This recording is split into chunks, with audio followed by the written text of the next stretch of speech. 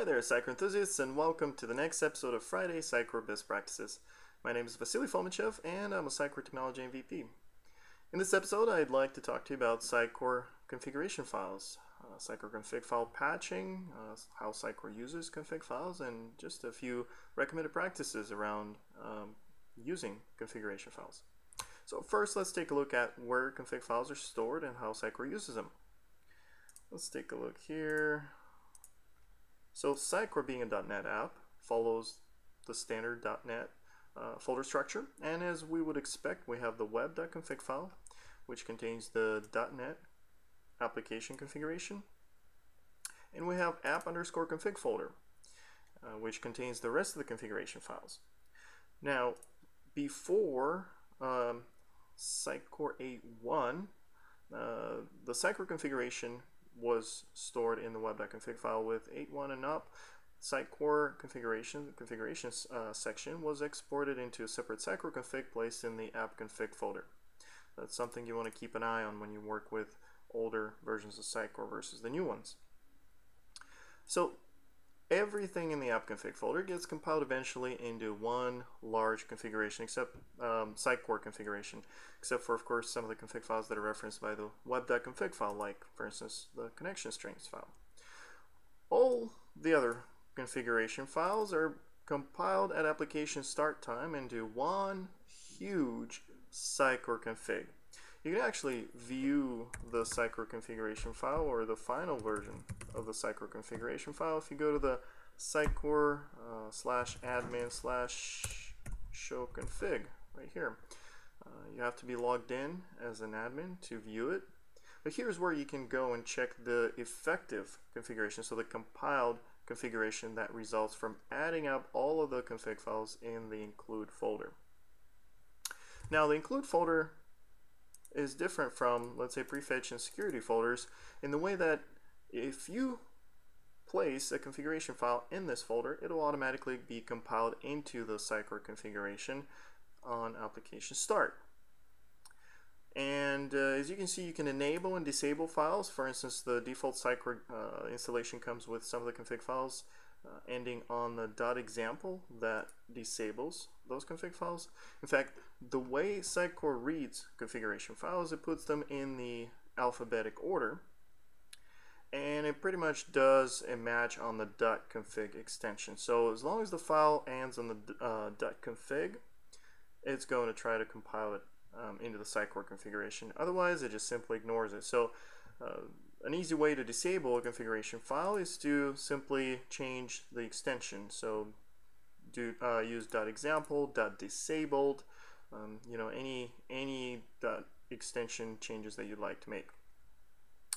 Now, since Sitecore alphabetizes the configuration files, what that means for us is that it'll first process config files with numbers, then it'll process them in alphabetic order.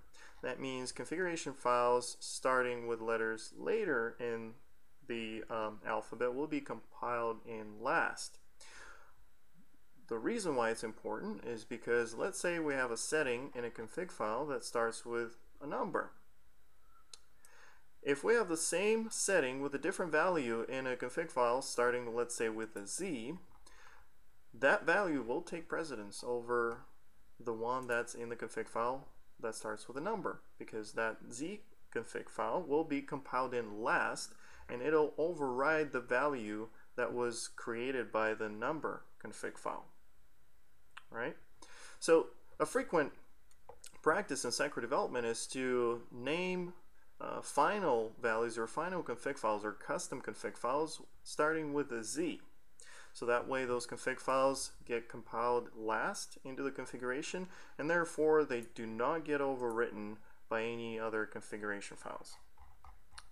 Now, another important thing to know is that first, Sitecore compiles files in the root of the include folder. So it'll start going through these files first.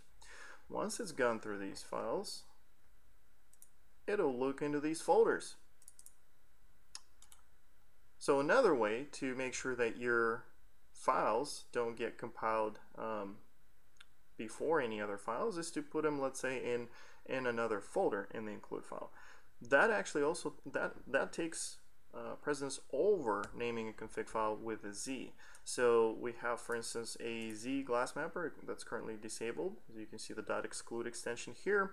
Let's say if this file was enabled, it would be compiled last in this folder, and then Sitecore would come in, let's say, into the BOFI folder and start compiling these files. So if you already have files starting with a Z, and if you running out of space to add Z's or prepend Z's to the file name, start with 1 and with, I don't know, 30, 40. If you don't want to get silly with the Z naming convention, just simply create a folder. Put your config files in there and keep it nice, clean, and organized. In fact, what I recommend is creating a separate folder for all the custom files that pertain to a custom solution.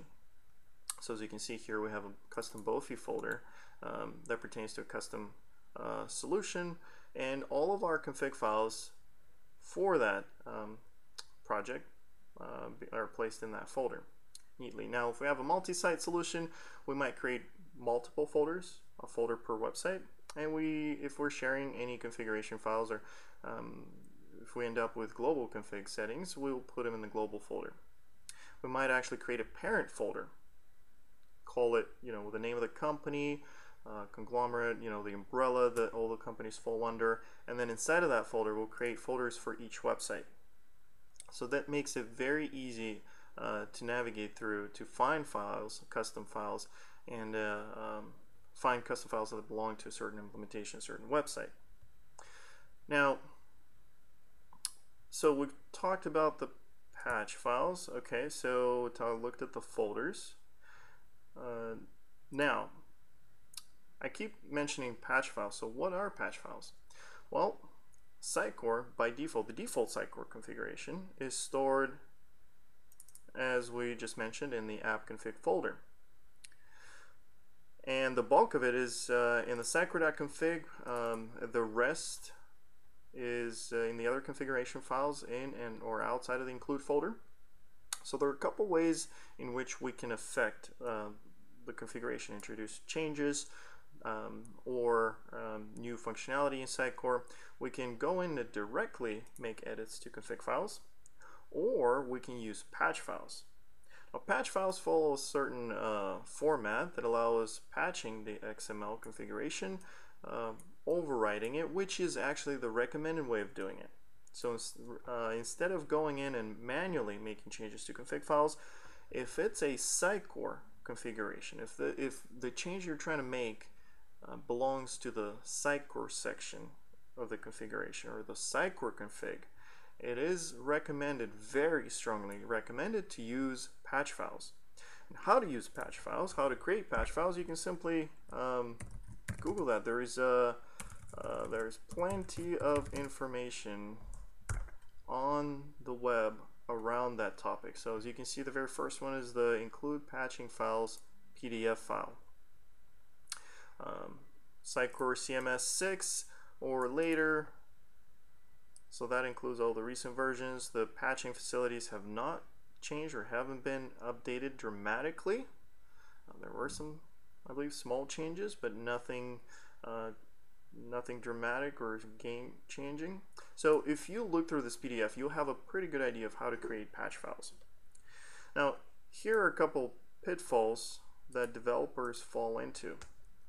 So first of all, some developers go in, log into Sitecore servers and manually make changes to config files, and as we've already established, that's not a recommended practice. We want to use patch files for that. We want to use patch files, and we want to include those patch files in our Visual Studio solutions. So that makes it easy to deploy to a new instance. So the preferred way of deploying it, if everything is set up, all we have to do is just simply publish our Visual Studio custom solution into the website folder. That'll copy the binaries, that'll fall right into place with a bin folder, be merged, and it'll also drop in the configuration files into the app config folder. So it's important to follow the same folder structure in your solution to make sure your folders get merged properly. So that's one aspect. Then the second pitfall that developers fall into is that some understand that it's important to create patch files. It's important update values.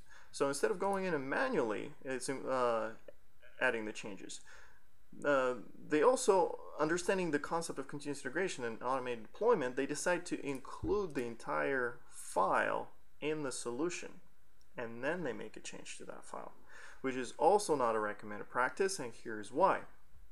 Let's say Sitecore comes out with an update, and it's a large update, it's a major update. There were many changes, let's say, to a Sitecore config file, right? So the new version has some settings changed, removed, some of the new things added to the Sitecore config file. However, prior to the upgrade, we've decided to include that in our solution, make some changes. So now, when we update our Sitecore instance and go to publish, what's going to happen is we'll override the new Sitecore config with the old config file, right? So obviously that's something we don't want to do. And more often than not, we understand that risk. However, very few developers have gone through a maintenance upgrade of Sitecore. Some developers talk about being painful, and this is where pain really comes from, is when the solution isn't very clean, isn't very well maintained. Sitecore upgrades, if given the solution is properly structured and well maintained with proper patch file usage and automated deployments, isn't that hard to upgrade. But once we start including full config files, what we're going to have to do is use some type of text comparison tool and compare the file that's included in our solution with the file that comes with a new Sitecore version, and compare them line by line, literally going through and figuring out what's changed in the new config file. So either copying the customizations from the config file included in Visual Studio to the new Sitecore config file, or copying the changes from the new version of Sitecore configuration file, and the things that were added or changed in that file into the one that's checked into our solution, therefore prolonging the pain and having to deal with it during the next upgrades. So it's very, very, very important to include only custom patch files in your Visual Studio solutions, and never include actual Sitecore config files. What I like to do is separate files by components. So following the Sitecore component-based architecture, I would usually have a configuration file per component. I would usually have one main file that contains all the settings for that particular website. If it's a multi-site instance, I will also have a config file that stores global settings. Let's say if we look at it here, so main file is usually the file that's responsible for storing configuration for the entire website. Serialization file is something I use for content serialization that works with Unicorn. Also a tool I recommend personally for content serialization and automating your deployments. And then as you can see, what I try to do is follow the naming convention, the namespace, and carrying that namespace through the code as well as configuration. So first of all, it makes things organized, so we can see exactly which projects these config files came from. And then two, once you start looking at the show configuration files, you can actually see the source of the patch. So for instance, here this processor was patched by the following config file. So show config points you to the file, and knowing the name of the file, given we've followed the naming convention, retaining the namespace of the project, that'll tell us right away where it's coming from. Is it first of all, is it our custom config file, and then second, which project contains the config file. So using the namespace, we can easily tell that. Alright, so let's see, we talked about patch files, talked about including those, renaming those with the Z, putting those in folders, organizing them. I think we pretty much covered it.